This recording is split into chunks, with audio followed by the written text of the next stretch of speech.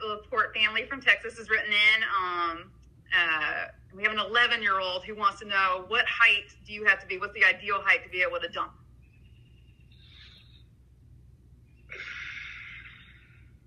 Wow, that's a question.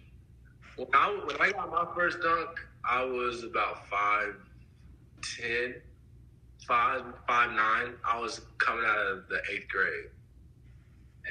But I'd say ideal height would probably be like 6'1". Okay. And then we've had some other families want to know, will you guys get to finish your season? I know that's a big unknown right now. I'm messaging the NBA asking them if we're gonna finish it. Yeah. And then as a kid, we've had another family ask, what was your favorite team? Who was the team you pulled for growing up? I was a Lakers fan and a Bulls fan. Oklahoma didn't have a team, so it was no like team when I was growing up that I could really cheer for. So I was a Bulls fan because my mom really liked Michael Jordan, and so it's kind of like the automatic team that I liked. And then the Lakers was just my favorite team. Like, that was my decision of a team, and I was like, I'm a Lakers fan. When Kobe and Shaq and Derek Fisher and Robert Horry, Rick Fox, all those guys, I was obsessed. They were a good team. Do you have any tips for any of our kiddos that are watching that might want to follow in your footsteps of playing college ball and playing professional ball? How would you tell them to prepare for that? Well, first of all, I would tell them, just to clear this up, it's never going to go exactly how you think it's going to go. So it's never like this. It's always going to be like all over the place. And I think that once you come to terms with that, with failure and with not doing as good as you want to all the time, that's when I think that your window for greatness will really open up a lot.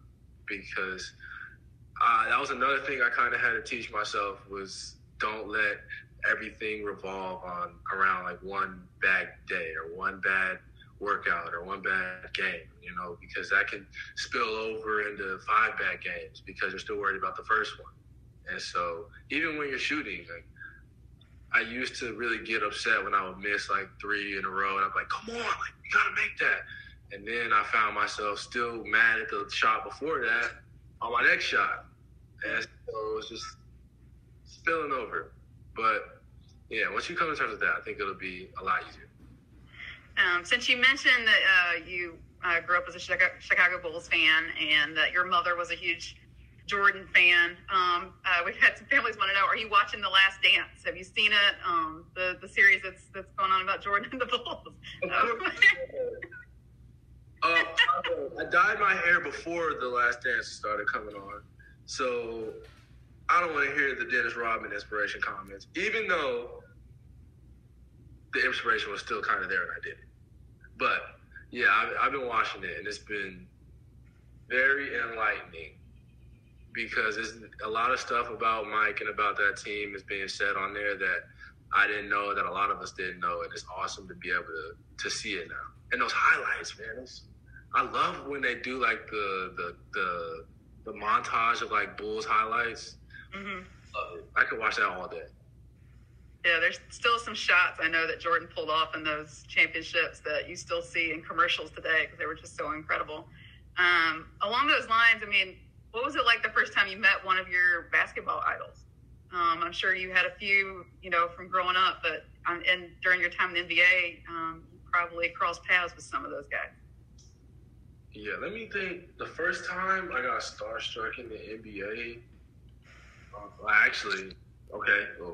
first time I got starstruck in the NBA was before the season even started, when D Wade walked into.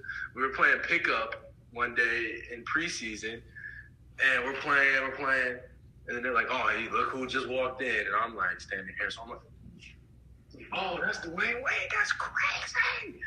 And he like hands me, he's like, "What's up, Rook?" And I didn't have a name my first year; it was pretty much Rook. Oh, that was like my first moment, because I was a big D Wade fan when I was younger. have any of those guys given you good tips, good lessons on how to be successful because they've had such long and good careers? Yeah, I remember one time a funny story. I remember one time, a funny story for a lot of these subjects. But myself and I think I was with Justice Winslow, and we were about to go to a concert at the arena, at the American Airlines Arena, and actually we were leaving a concert because it was probably like 11:30, 12 at night, and we walk in the locker room as we were about to leave, and I see D Wade in the locker room with like these things called Normatex on his legs. It's like compression sleeves for your legs, and it like flushes them out, and it's good for recovery. And we're like, yo, what are you doing here? And he was like, I'm getting work in. And I was like, okay, but it's like super late. He was like, well, he was about to go somewhere else, just to like hang out. But he said whenever he does stuff like that, he always tries to go to the gym and get work in before he can go do fun stuff, later. And he told me that the game always gives you back what you put into it. And so I was like, wow, that really makes sense. And my motto that I grew up with, that I wrote this on a piece of paper on my wall, and I hung it on my wall by my door when I was a little kid, was you don't get here by just wishing. And Pete Maravich said that. And that was like my mantra that I always live by. That's really good. Did D Wade give you any style tips when you became a professional player living in the big city of Miami? He's a little louder than I am. But there's a guy named Luol Deng. He was like my veteran. He like took me under his wing when I was and I got a lot of my style from him. Well, I will tell you, you're getting major props from families about your hairstyle. It's very popular, so kudos. So wanted to thank you again for being on here. I have many more questions I could ask you, and much more we could talk about. Maybe we could do this again at some point, because our families have really enjoyed it, and wanted to thank you again for all the great things that you have done for our Tabs families, the smiles you put on their faces, the way you've honored their loved ones, and the awareness that you brought to Tabs. Every time you spread the word, you're getting that word out to families that need us, that may not have realized that we were here. So we're so grateful for that. And yeah, so wish you the best of luck with the rest of your quarantine. And same to you guys. Stay in shape, and appreciate all the positive messages you shared here tonight with families too. I really think it's going to make a difference with a lot of people that were having a tough time with the quarantine. Because going in now, to the eighth week for some people, it's been a long time. Yes. But look forward to seeing you on a court again soon, or in an arena, or in a Reebok store, maybe, Josh. Right?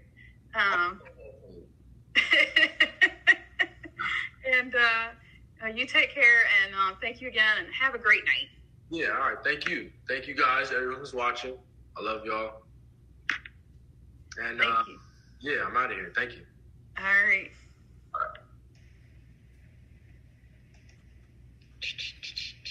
Awesome. I thought you were going to close, so I just kept waiting, and you